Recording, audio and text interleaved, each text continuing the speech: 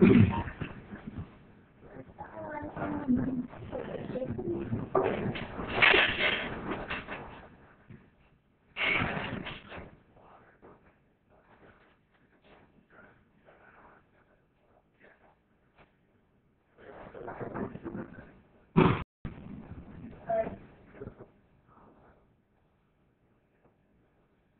good morning. My apologies, I couldn't put the notes up last night. I was away yesterday in Houston giving a lecture in a company, so I got back very late. So I uploaded it early this morning. I see some of you have just printed it out. A reminder, on Monday you have your first midterm, and if you have any questions, yeah.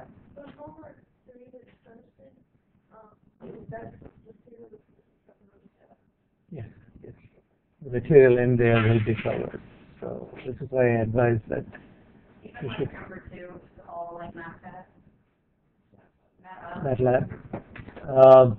Well, the concepts behind that could be there in the question, but they're not going to use MATLAB or any software for this exam. So you should focus on things that you can do by hand and conceptual things that could be asked. Yeah.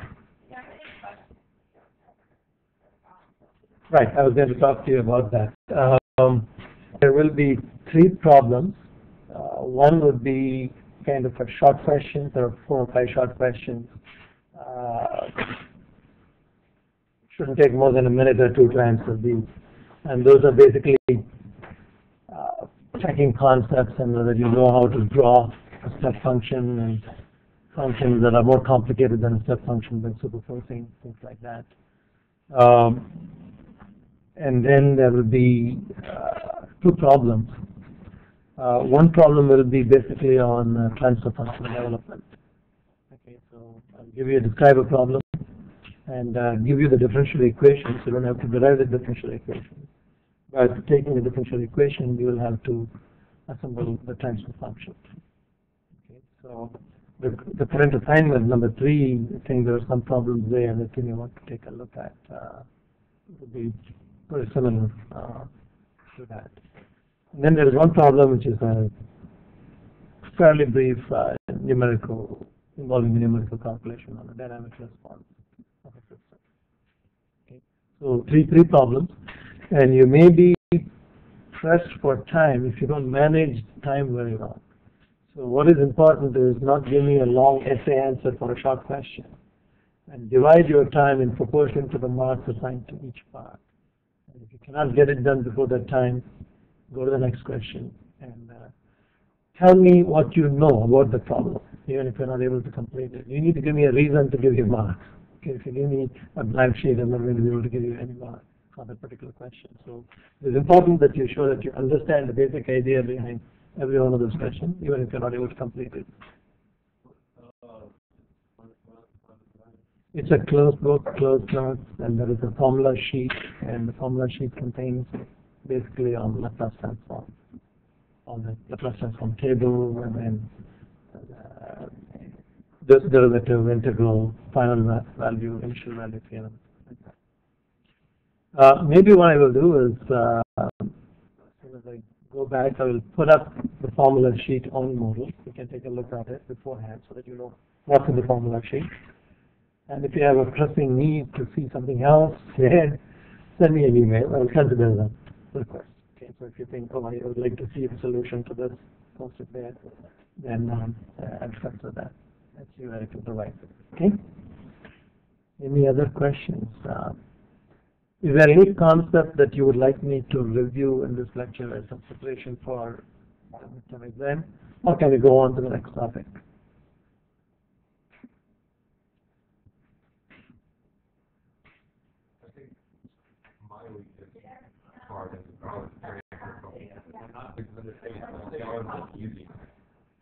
Using the transfer function. Finding your own transfer functions and utilizing it.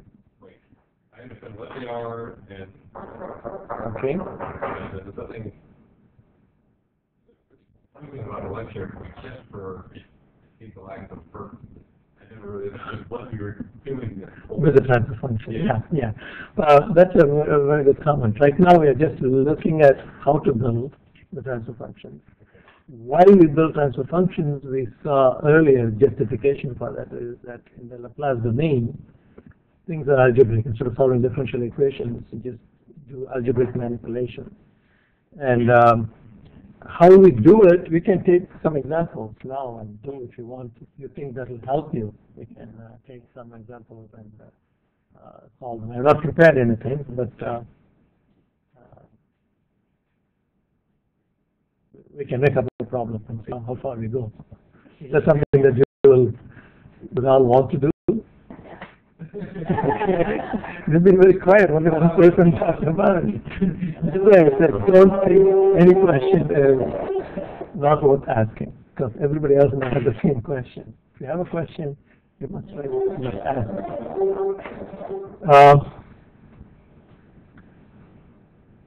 What kind of problem can we do? Let's see.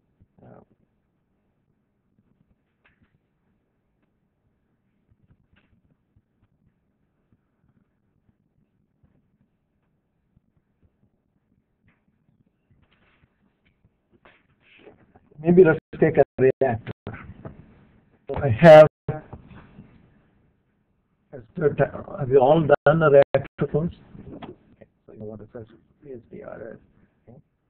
So you have certain flow rate, certain inlet composition, and we have A going to products. Okay. And out comes F with a different concentration CA. So what is happening here is you are feeding a certain reactant with a certain concentration CAI. The concentration will be moles per meter cube, if you like, and this will be moles per meter cube, and this will be 3 meter cube per second flow rate. Okay? And it is coming out at the same rate, and it's coming at a different concentration. Why? Because some reaction has taken place. So I need to give you the reaction rate expression. I'm going to say that it is given by minus K times Ca. It's a linear first order reaction. Okay? So we want to build the differential equation and then apply the transfer function. Now what is the transfer function? The transfer function relates the output to the input. Okay? The relationship between the output and the input. It's going to have some form of like this, CAS equals GS times CAIS. Okay, so it is the GS that we want, and the GS captures the dynamics of the process. And of course, you can always one of the nice things about the transfer function approach is you have isolated the dynamics, which is contained in this, from the input, which is contained in that. So you can make S is in the Laplace domain, the transfer function in the Laplace domain. And I will show you how to get that. So I'm just explaining what a transfer function does. The objective of a transfer function is to relate the input to the output in a nice separated way. So the separation is the dynamics is captured in GS. We need to see what is the form of GS. We need to develop the GS. And the input. The input we saw can be a step input, a pulse input, a sinusoidal input. So we can study the effect of different variations of the input on the output through this dynamics. Okay? So if well, I start developing the conservation law. So the conservation law is rate of accumulation equals rate in minus rate out. There's going to be d dt, the rate of change of concentration of A, the amount of A. Okay? So if V is the volume, I need to identify what is the volume of the tank. Remember, my control volume is this tank, complete tank. Okay? So volume times the concentration gives you the mass of A in that reactor. dt gives you the rate of change of that mass, that is the rate of accumulation, equals rate in, which is F times CAI, minus rate out, which is F times CA. In an exam, I'll give you this differential equation, so you don't have to derive that, but you should be able to manipulate. From this point on, you should be able to get this equation and identify whether it's linear or non-linear, what is the input, what is the output, and things like that. Okay? So any questions on that? So that is the dynamical system. It is, in this case, a first order ordinary differential equation. And f is a constant. And CAI can be a function of time, because that's the input. Okay, I can change it with respect to time. And CA is the output that I'm trying to calculate. Okay, so I'm going to divide throughout by f and take b out because b is a constant. Now I could put a variation on this. I could say I'm changing the flow rate also. Then the level will change. Then the volume will change. Then you'll have to write another equation for the total balance. This is now a component balance only for species A. Okay, so this is how we will build later on. I could also add a reactor followed by another reactor. So you should be able to build a transfer function for each unit and put them together. Maybe we'll talk about it later on. Okay? So please do stop me if there are any questions as we're going along. What we're going to do now is write this as V over F dCA dt. What I've done is I've divided both sides by F, and I'm going to write this as CAI minus CA on the right hand side. Okay? This is what I'm going to call my time constant. V over F is my time constant. Okay, so dCA dt plus CA equals CAI. That is another form. This manipulations you should be able to do in an exam. Given a differential equation, get them into this form, then take the Laplace transform, and that will give you the transfer function.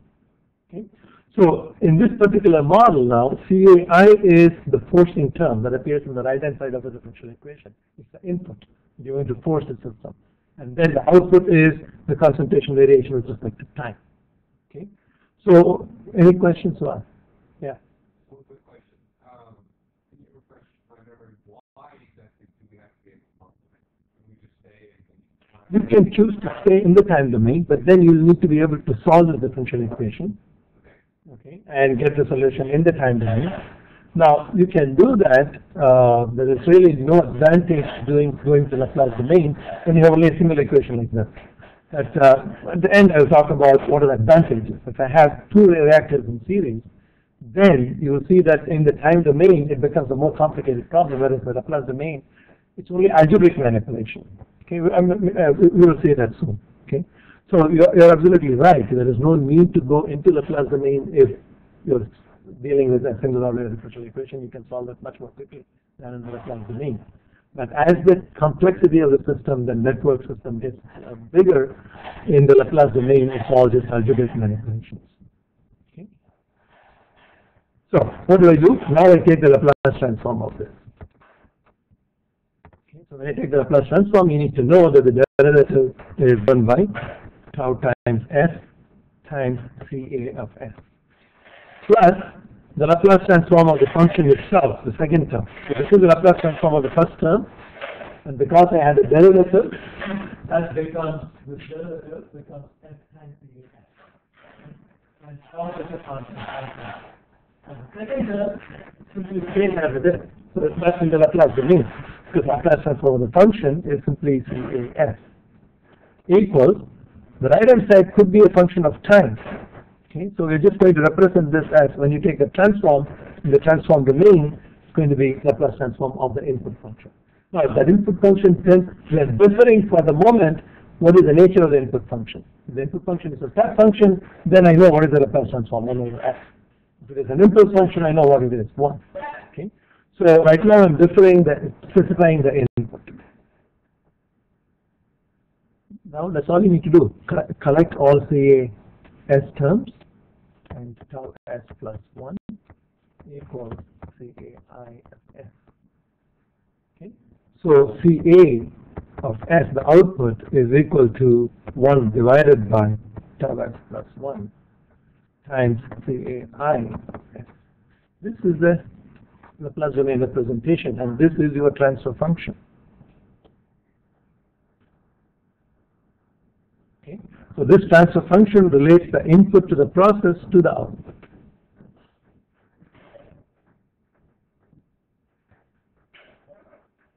Any questions? Think about how you would extend that to this problem.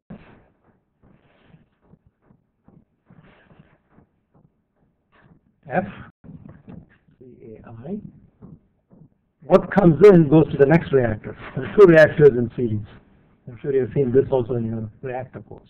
What are the advantages of reactors in series? So I'm going to call this as CA1, V1, and CA2, V2, and I'm not changing the flow rate. The flow rate is the same. Okay. What comes out is CA2. What comes out of here is CA1. So if you have to develop a dynamic model for this, what will it look like? You can kind of take a peek at this. You're going to have one equation for the first one that looks like this with CA1, and you're going to write another equation. Okay, let's do that, and we will see the advantage of going into a Laplace domain. So for the first one, it's going to be tau 1. Tau 1 will be V1 over F. If the volumes of the reactors are different, then you can have different time constants. Okay? So dCA1 dt plus CA1 equals CAI. That's the first reactor. Now for the second reactor, I'm going to have tau 2 times dCA2 dt plus CA2 equals what? CA1.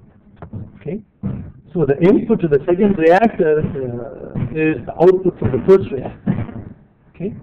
So if I have to solve this in differential domain, what I need to do is I need to find from this by solving CA1 as a function of time. That's going to be a complicated function, an exponential one. Okay?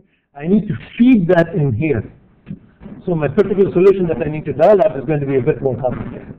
And you can imagine if it is more complicated with 3 cycles, this gets very complicated. How does it look in the Laplace domain? The Laplace domain, this is going to give you CA1 is equal to 1 over tau 1s plus 1 times CAI, and CA2 is going to be equal to 1 over tau 2s plus 1 CA1. Okay. Now these are algebraic expressions, so it's very easy to eliminate CA1 if you want, if you so choose. So this is going to be equal to 1 over tau 2s plus 1, tau 2s plus 1 over tau 1s plus 1 multiplied by CAI. So for the combined system, okay, for this combined system, I ask you to find the transfer function. That transfer function is nothing but the product of the two individual transfer functions that relates the output from the second reactor to the input to the first reactor. Okay? And this algebraic manipulation, even when we have recycle and stuff like that, will become a lot easier. That's the reason why, one of the reasons why we go into the Laplace domain. Any questions?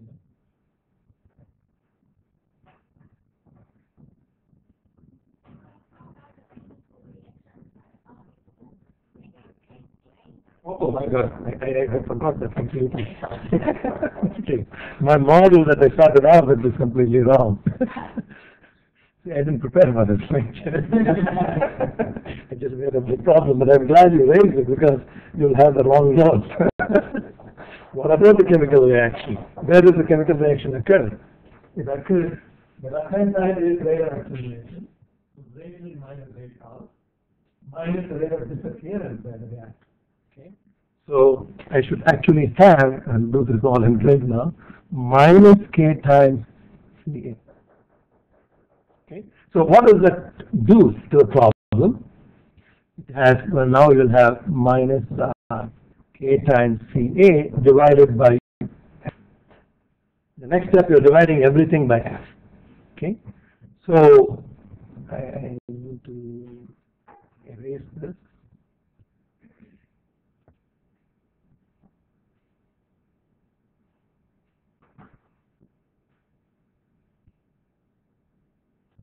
Okay? So I have two terms on the right hand side. So let me just write this as CAI minus 1 plus beta times Ca, where I'm going to let beta is equal to K divided by F, some sort of a reaction constant. Okay, so I have two terms on the right hand side, but they are both multiplied by Ca. So then it becomes on the left hand side, when you bring it to the left hand side, it's going to become 1 plus beta times Ca equals Cai.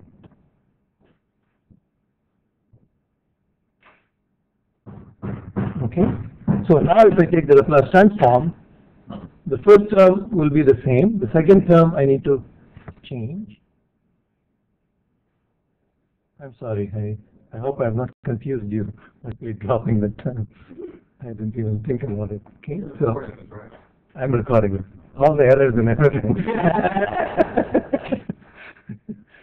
Okay, so plus 1 plus beta times CA of S. Okay. In fact, that is what I wanted to illustrate, how the reaction term will affect it, and then I forgot about it. So when you do this, you're going to get tau S instead of plus 1, you will have plus 1 plus beta, right? 1 plus beta. It's just a number. Okay. So here you'll have 1 plus beta. Now, beta is a number. Okay. The reaction constant, rate constant should be given to you, and the flow rate you know, so you can calculate what beta is. Okay. So that will be the transfer function for a reactor. Okay. Thank you very much for raising questions. Yeah. So, what's the form of a first order transfer function? And the reason it's first order is because it's the first order differential equation. It's a first order differential equation, and so the typical form of the first order transfer function will always be something like this: G equals 1 over, or A over tau S plus B.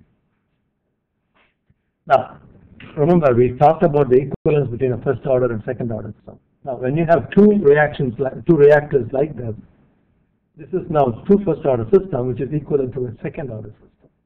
Okay, so you can actually eliminate the variable and convert that into a second order system. Or, if you see it here, this will be a second order transfer function. The product of two first order transfer functions will be a second order transfer function. We will see later on how does the dynamic response of a second order transfer function look. We have already seen the response of a first order transfer function. Typically it's an exponential without any overshoot or anything. Second order will introduce an overshoot and an oscillation, things like that. Okay? Yeah. When you finish up with CA, so that's equals transfer function times the initial computation. Yeah. Where does that leave us? Like, are we finished? Do we need to put it back in the time domain? Or in an exam. That I will have to specify what I want you to do with it. I may just say develop the transfer function, then you are done with it. Or I might say develop a dynamic response to a sinusoidal input or a step input. This is why I would like you to get to MATLAB. So that in the second midterm, then I can ask you to do all those things in Simulink or MATLAB. And obviously in an exam, I'm not going to ask you to plot by hand. So you can guess what kind of questions I can ask. I can certainly ask you to invert it if it is involving partial fractions no more than a quadratic. I expect you to be able to solve a quadratic with a calculator or by hand. Okay? And so do partial fractions, and then using the table go back to the time domain. So I might ask you to get the time response to a set response for a at most a second order process, two first order processes in CD. We won't have to solve everything with that transfer function. Like, if we found a relationship in the transfer function, we're not going to use it for anything after that completely. No, it could be part of this exam. It could be part of this exam, meaning when I say, okay, you obtained your first order transfer function here, and then say, okay, now I'm going to. A numerical example would be, I give you the concentration goes from, I make a step change in the inlet concentration from 25% to 35%. Okay, and then I say, okay, how long does it take for the outlet concentration to change by a certain percentage? Now, what do you do? Or the transfer function, a transfer function doesn't answer the question, that question, right? So that's something that you should be able to do. What would you do if I pose that question? I say, develop the transfer function, you've done it. In the second part, I say that the inlet concentration is changed by 25%. Find the time it takes for the outlet concentration to change by 15% or 10%. What would you answer this question? lots of units in input, and solve with the output. Solve for the output, right? And then constantly drinks, do an inverse. Do an inverse, and we have done this in the notes. It is in the notes, so from first order system. So you will have a typical response. If you remember, something like y divided by a equals, on the x-axis, 1 minus e to the power minus t over tau. A is the amplitude of the step, and the typical response looks something like that. So in this particular problem, I'm saying I'm giving you the y-axis, a certain change, and I'm asking you to find the time it takes. That means the time is on the x-axis. How you know, right? So you should be able to plug in the numbers and get an answer on the for that. Is that clear? Any other questions?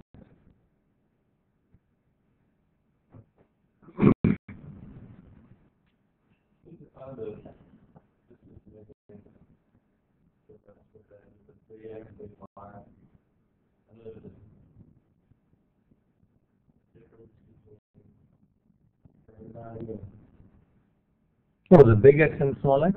Yeah. Okay, okay. That's we introduce the so-called deviation variable to define everything from a steady state. Maybe you can take this example itself and look at it. I did not, in this particular transfer function formulation, I did not post it in terms of a deviation variable. I just worked with the concentration in dimensional form. Okay, but what you can do is, if you're given tau times dCA dt plus, I guess what was it, 1 plus beta.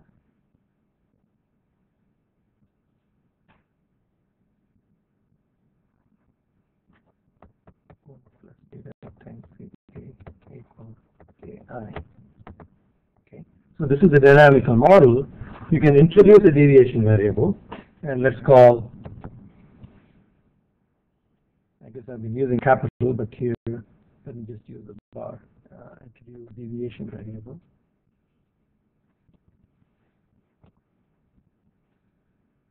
And I'll tell you why it is normally done. Okay, so we call it the C bar.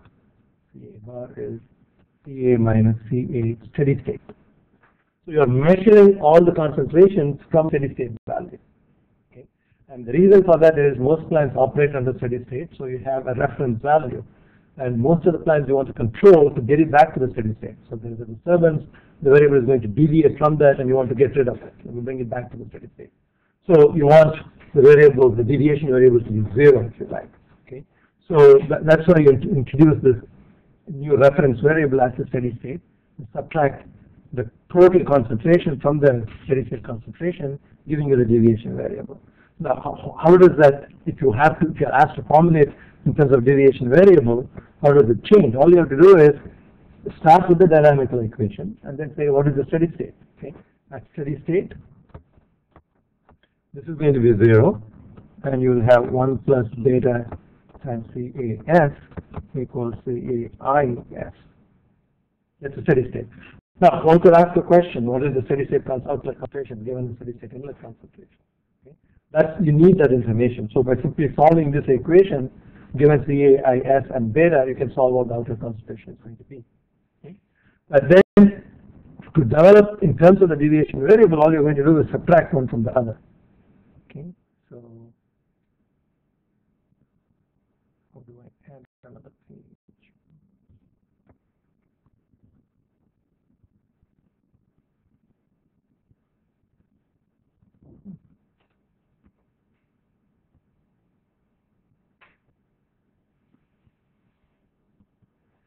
Okay, I don't know how to add another page. Let me just erase this. I'm not very alert today. Okay, so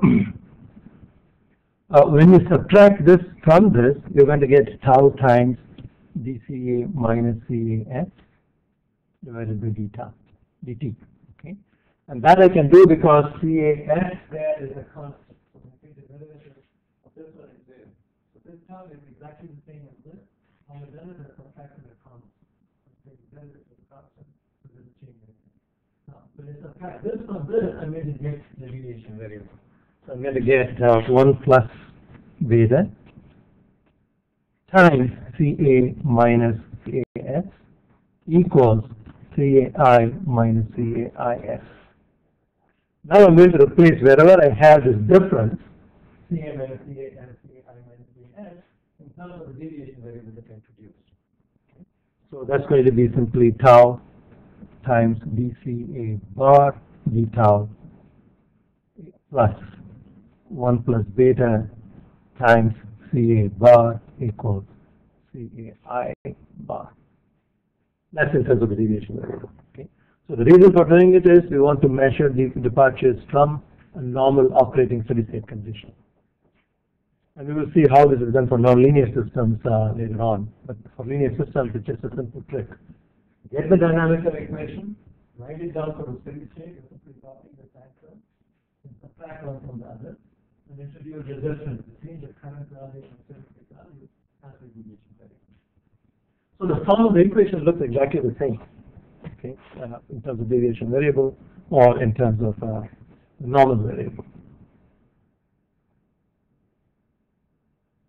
Okay, any other questions?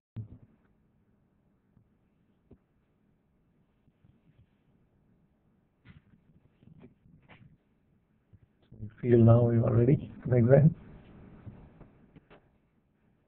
All right. So let's open up the notes. Okay.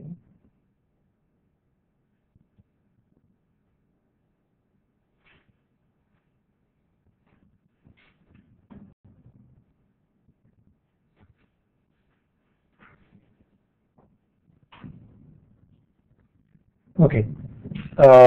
It was almost a week, I guess, since we had the lecture. What we were doing in the last lecture was looking at sinusoidal response of a first-order system. Okay.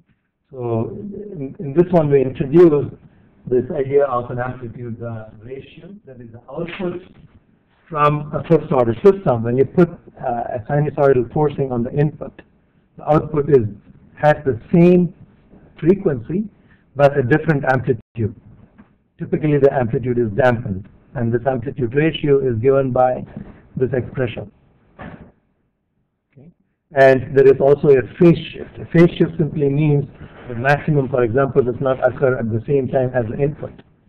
The output, the maximum is slightly deviated. For example, if you take the maximum here and the maximum there, there's a shift. That is what we call the phase lag. And these are given by the dynamical parameter, the time constant and the forcing frequency. If you know these two, you can calculate what the outlet amplitude ratio is and the phase lag is. And we basically did 2 more examples. I would strongly encourage you to review those also if you're not comfortable with this idea of developing the transfer function. We did the heated tank problem and the draining tank problem. And we saw an example of an impulse response from a draining tank problem. And those are all good examples. Like here, we saw a heated tank problem. Results in a first-order ordinary differential equation. In the Laplace domain, it gives you a first-order transfer function. The form looks exactly the same as the one that we saw for the mercury thermometer problem, which is what we have been studying all along. And then we did this example of a draining tank problem where the height changes. And if you assume that that drainage rate is proportional to h over r, which is not a good assumption because in fluid mechanics we know it is not. And we'll see how to relax that later on. But if you assume it to be h over r just to have a linear system, then it also results in a first-order ordinary differential equation. It also results in a transfer function between an input. In this case, the input is the flow rate and the output is the height that we are monitoring. Okay? So you should not confuse output meaning the output from the process. It should be, depending on the problem, in this case, the height of the tank that we are monitoring as the output. And in this problem, we did a specific example. I would encourage you again to look at that example carefully. What we did here was to do the impulse response and then 2-step responses superposed and a numerical solution to that, plotting the graph. So once you do that, I might ask you questions like, if I have an impulse response, what would be the height at a certain time, 1.2 minutes? So you will have to read this, or plug in the time and read the height, or given the height, what time does that height is reached? Okay. So that's basically the cutoff point for your exam on Monday. Now we started the next topic, which is linearization of a nonlinear problem. This is important because most of the chemical processes are nonlinear reactions, distillation columns, thermodynamics, for example.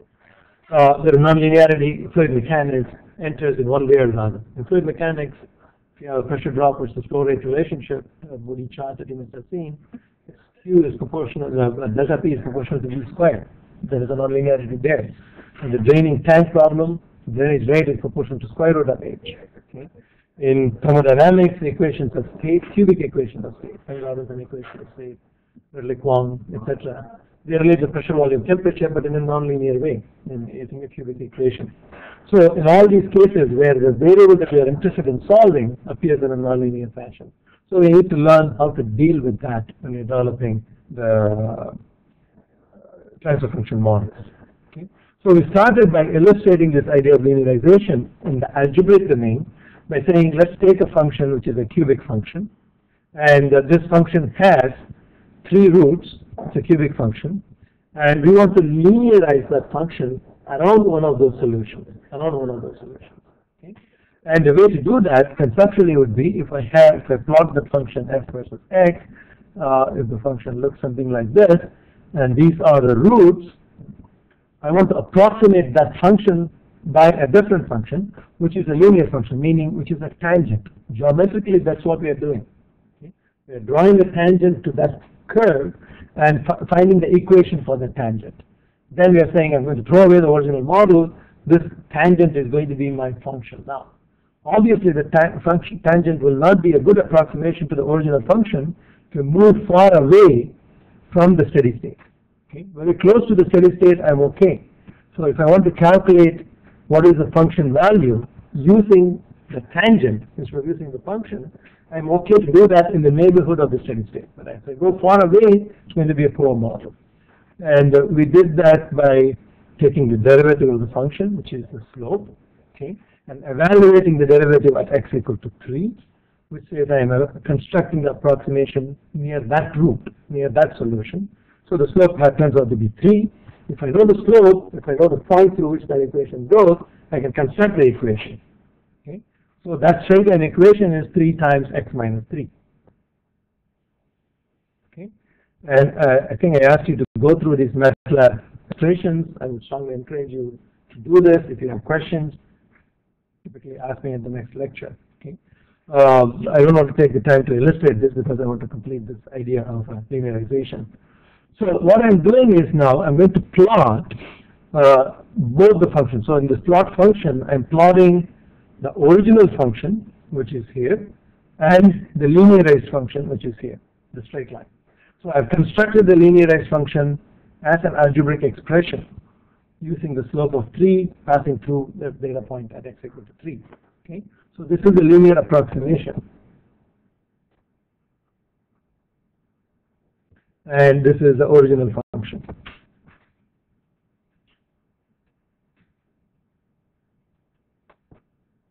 Okay? So what you see in this graph is the red line is the original function. It's a cubic equation, so it should have 3 roots. And you do see those 3 roots. There is one root there. There is one root at around 2. There is another root around 3. That is, those are the points where the curve crosses the x-axis. These are the solutions of f of x equal to 0. So you should be able to extend these things to differential equations. Okay? So the first thing that you need to do is, given a nonlinear problem, find out where the steady states are by solving a nonlinear algebraic equation. Then take the derivative of the differential equation, linearize it around that steady state. And I will illustrate that with the differential equation later on, but I want to introduce a concept here. Okay? So now I'm focusing on this solution, so I want to draw a tangent to this curve, red curve, at that point. And that is given by the second equation, which is a straight line. So you can see, if I ask you the question at this stage, we're looking at the graph, over what range in S could I use the blue curve instead of the red curve to predict the function value? My objective is to predict the function value. So I had an original complicated function. I want it too complicated. I want to throw it away, and I want to use a linear approximation to predict what the function is. So what would you get? Very narrow range, 2.75 to 3.25 is probably just about right. And so, somewhere in this range, it's not bad. As you go farther away, your prediction is going to be way off from what the actual real value is. Okay? So the idea is the linearization works only around the neighborhood of the linearization itself. Here the linearization is around it. Now, if I ask you to construct a linear approximation around x equal to 2, what would you do?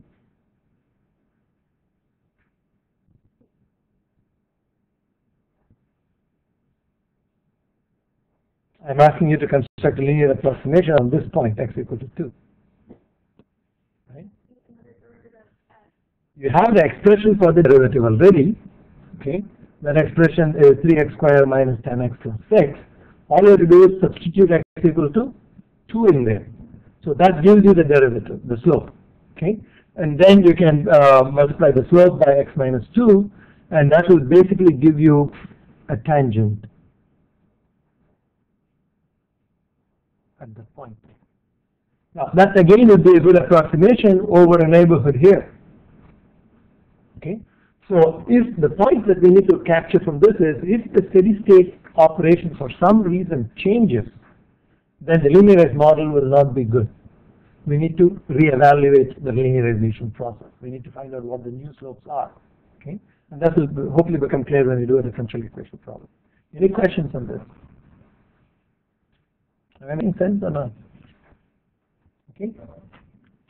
All right. So now we're going to go and extend this idea of linearization to a differential equation to obtain transfer functions for the linearized model. Okay? This is one of the most important topics in this course. How to do linearization of nonlinear problems, develop transfer functions around linear steady state. Now, the problem that we are doing is the draining tank problem. Okay? So you have a flow coming in and a flow going out, and this flow now we are saying is proportional to square root of x, which is what Bernoulli equation tells us. So it is a nonlinear dependence. The outlet flow rate depends nonlinearly on the height of the water in the tank, that is h. Okay, and this is q, which I can change any way I want. For example, if I increase the flow rate quickly for a short amount of time, but I want to see how does the height change with time. Okay, and previously we said this was going to be equal to h divided by r. That is, it is proportional to the height, but that is not true. That is not a very good model. So this is actually a much better model where it says it is equal to a constant times square root of h. When we do that, the model becomes like this: a times dh dt equals q of t input minus q output. Okay, this is the rate of accumulation on the left-hand side equals q input minus q output. Q input is something that we specify, and q output is given by 3 times square root of h. So this is a nonlinear model. So can I take the Laplace transform of that? It's not that easy anymore. Nonlinear problems are always difficult to deal with. So what we're going to do is, the next idea that you need to recall from calculus is the Taylor series expansion of any nonlinear function. Okay? So what does the Taylor series expansion do? It tells you that you can construct an approximation to any function provided you can know all its higher derivatives. Do you understand? Do you remember Taylor series way back? Okay. So this is the Taylor series expansion for this output function Q0, which is nothing but Q0 evaluated at the steady state plus Q prime evaluated at the steady state multiplied by h minus hs. That is the deviation from the steady state, h minus hs, plus the second derivative times h minus hs square over 2, etc. Now, linearization simply means I'm going to drop this term. I'm going to drop all the higher order terms. These are again nonlinear terms, quadratic terms. Okay, so that's what restricts us to using near the neighborhood. If you go back and ask the question, instead of a linear model, if I take a Taylor series expansion of this function around this, I can probably fit a parabola. Okay, there will be a quadratic model, a nonlinear model, but it will do better than the linear model for a much larger range. Okay, and the same thing is true here too. If I take a quadratic term, it will do much better in terms of dynamical representation of the reality, but it's going to be nonlinear. I don't want to be able to solve that. So I'm going to negate all the higher order terms. And that's a very key step. Okay, that's what is called linearization. So we're taking from the Taylor series expansion the base state, which is a steady state, plus the deviation from the steady state to the first term in the Taylor series expansion. Now, this Q prime is the slope of the function evaluated at the steady state, the same idea that we saw in the graph.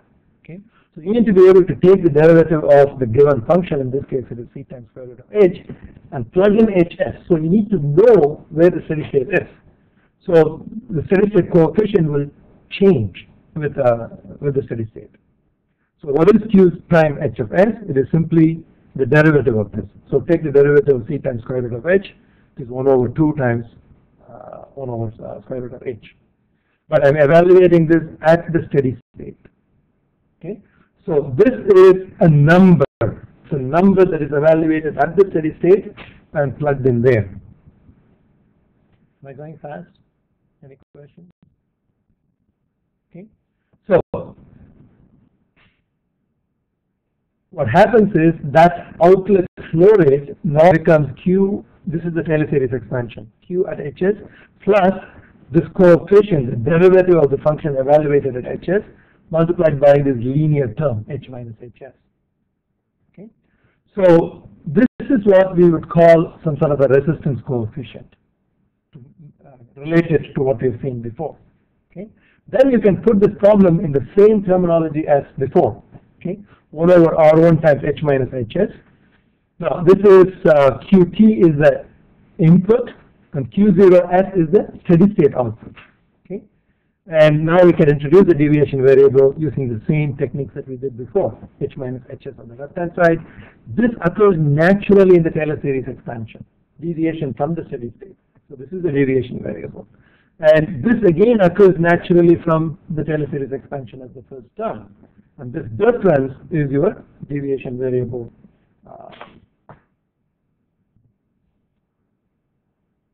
Okay, so you introduce those deviation variables, get exactly the same form as we had for the linear model, except this coefficient r is calculated in a complicated way by taking the derivative of the function and evaluating it at the steady state. So in this particular case, that R1 is given by this expression, which depends on the steady state. That's why if this model is evaluated at one steady state, and you move the steady state away, this model will not be good unless you go back and re-evaluate your resistance coefficient. And we're going to illustrate that with a specific example later on in a subsequent lecture. Okay? Any questions? Yeah? Can you go back to the keys to 0 in your solving for? That's not a value, it's a function. It's a function. This is the output function. Yeah. Right, it's a function of h. It is a function of h. Correct. Correct. So, Yeah. Is h sub s the same as your roots of that equation for your original? Good question. In the algebraic case, it is the root of that algebraic equation, but in this case, it's the root of the steady state solution. So hs is a steady state value. So what you need to do is go back to this differential equation, this differential equation, and set dh dt equal to 0, and then solve these. Solve for h, and that will be your hs. So if I have q, the inlet rate at a constant rate, then hs would be simply equal to q divided by c squares. Okay, that will be your steady state. That's a number you need to be able to calculate, because you need to evaluate this resistance coefficient at the steady state. So you should be able to solve for the steady state. In this case, there is a nonlinear equation, but it's quadratic, so it's fairly easy to solve for hs. But in other cases, that may itself be a challenge, but MATLAB has a solver called solve, which will solve any nonlinear algebraic equation. Any other questions?